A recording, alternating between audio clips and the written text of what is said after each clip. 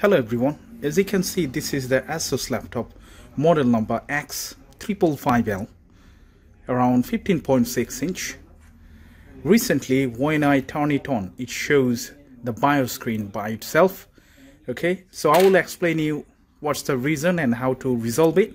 So first let me show you what's the problem is. I press the power button. It should show Windows 10 because the system does have Windows 10. But instead of coming Windows logo, it comes to the actual BIOS screen. Okay, if you have similar issue, then you have to understand this one shows because the actual BIOS doesn't find any bootable option. So because of there is no any proper boot, it doesn't show. Either your boot system is damaged or maybe hard drive is damaged or something happened.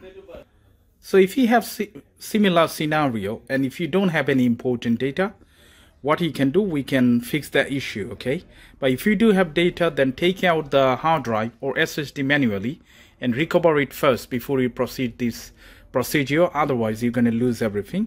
So first I'm connect the USB. So what I'm trying to do, I'm trying to enable the USB boot so that I can try to install Windows 10. And while I try, I can see if it does show me the actual hard drive, which one is in there, or SSD. Okay, so let's connect the USB one. And we're going to go to first advanced. From here, the first thing I need to make it enable the USB configuration. So go to USB, hit enter. If you found it disabled like that, legacy support, make it enable. Once it enabled, press escape. Once go to security. From security to the bottom one, secure boot menu, which is that one, hit enter. Secure boot control enable. You should make it disable. So make it disable, escape, then go to boot. From boot menu, as you can see, the launch CSM is disabled. Make the launch CSM enable, otherwise you would not be able to reinstall anything from the USB drive because you're not going to be able to see that in the boot menu. So I'm going to hit enter. Once it's done, then we're going to go to advanced again just to double check. Boot also shows everything is fine.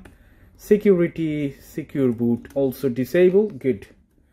Now we're going to save the changes. Save the changes what we made for this system and we'll reinstall it. Hit enter. Now we're going to able to see F10. We're going to able to see the actual boot logo into the screen. Okay, so hit enter, and now we're going to able to see the boot logo either from the actual drive or from the USB. All right. So let's check this out.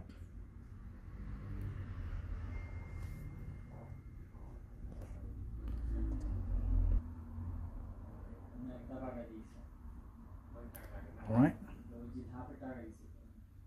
As you can see, this is the setup page. So do whatever you need to do. Click next, install.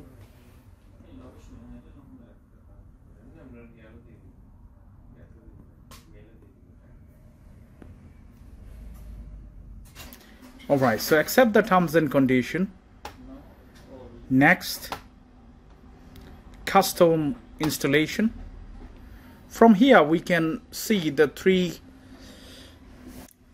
partitions. So that's mean the drive is by itself is fine, but the problem is there is no any operating system in there. Otherwise, if there was any issue with the hard drive or SSD, the Windows installation was not going to find that is on the list, as you can see. So we definitely need to install Windows 10 in there or whatever you like, and then it should be fine. Okay, so what I'm going to do, I'm going to complete the process. You know, this one take a little bit of time.